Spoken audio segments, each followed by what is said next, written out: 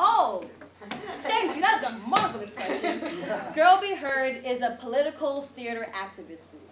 So we make compelling shows and poems and stories and so much more with young women and femmes between the ages of, what is it, like 12? 12 to 21. There we go, 12 to 21. And we just keep expanding and bringing in such beautiful, talented individuals. We have performed everywhere. Actually, tell us some places we performed, Alyssa. We've been at the White House, the UN, the Supreme Court. We opened up in Trinidad and Bermuda. We've toured. We're a nonprofit organization, so the grants and the donations that people make cover the trips that we take to further teach other women and girls and female identifying people about social justice topics.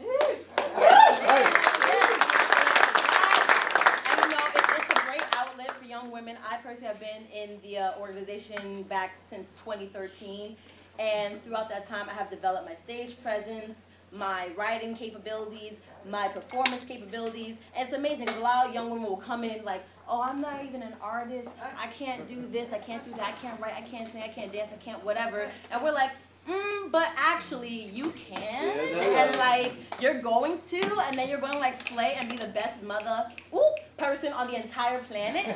So like, yeah, we really just hone young people's crafts and help them become the people they never even thought they could be, and beyond that.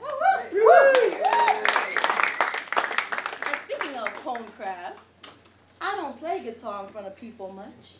This is like maybe my first legit time, like for real, for real. All right. So, in the grain of Erykah Badu, I am an artist and sensitive about my stuff. So just give me love, hold space for me, and I thank y'all again just for coming out on this rainy Saturday. I was gonna say beautiful. It's a beautiful rainy day actually, because we're alive, right? We're alive and making art, so nothing better than that. All right, let's get it.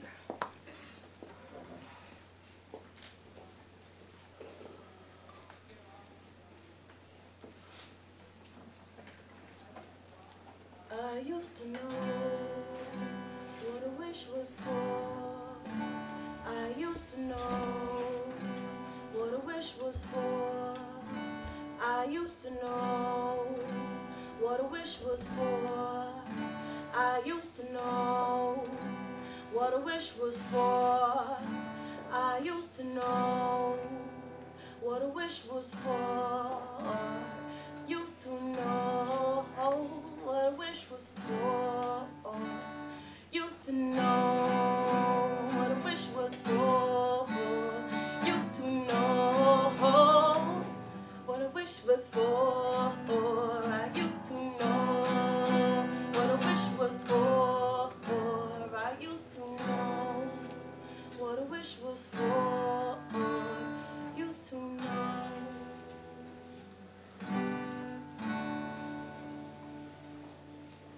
This isn't going to be a love poem. This is my story intertwined with my mind and all the opportunities missed because of a psyche gone blind to faith, to reason, to all the things I needed, overachiever to the point of excess. My life was mess, but the books healed me.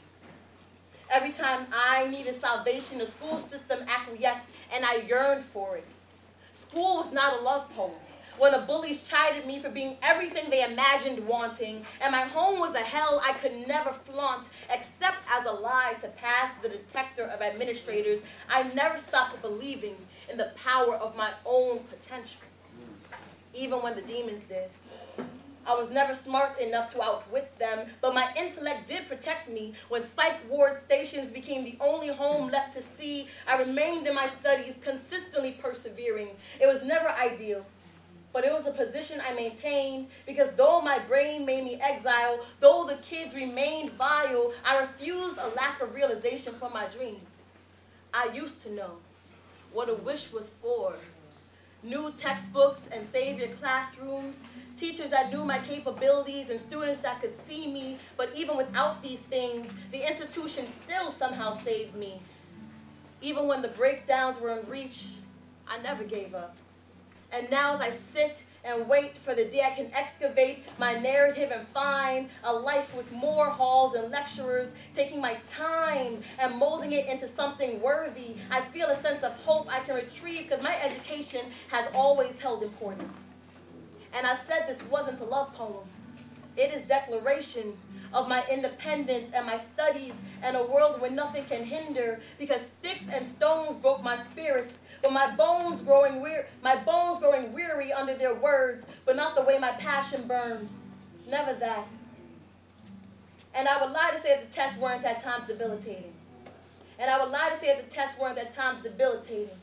And I would lie, even though the A's were as straight as the ducks I thought were in my row, I would lie to say that the tests weren't at times debilitating. And I would lie to say the school was at times a weakening, depression making everything difficult under my major. But I'd be remiss if I did not say it's where I found the strength to be everything my poetry and I encapsulate. When pain became the niche I was accustomed to, the poems held me through. Discovering slam at the age of 14 due to an English teacher seeing my necessity. Where would I be without the verse and the longing to be more than ever allowed to me? Yes, I stumbled, but the metaphor caught my fall, and I broke down in the newspaper editor's room, but made a poem. And when I wasn't working in the library, I sat in the stairwell, navigating every hell and giving it voice, because I'd be damned if I couldn't rejoice in some manner. And who to thank but the walls of my school that fostered this need for something real, something tangible like paper and pen, and fed this necessity to mold beginning from the multitudinous ends that have been facing me. This poem isn't perfect, but neither is me. And school wasn't perfect, but it was what kept my heart beating. My life was a suicide statistic that didn't help me pass any math class, but I digress. The texture of prose was most palatable. And worlds would I have been so blessed to experience this. When there was nowhere else to immerse myself but there, I took the challenge and made it mine. Reality, a sore that seemed to fester. I used to know what a wish was for. I used to know until wishing became a chore, and I decided that I'd be fairy godmother to my destiny, creating a realism more befitting of me. My education was a fate no doctor or narcotic could take, but forever will I rise, despite those that mind, even my own.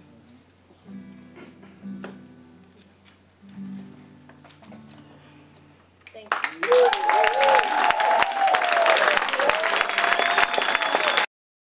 So it's called Black Privilege, and just for the record, that's not a real thing, in case anyone was wondering. No kidding. Without further ado.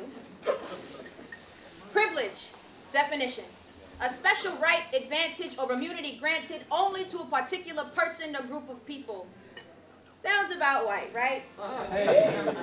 Wrong. Apparently, it's black. So, what is my black privilege?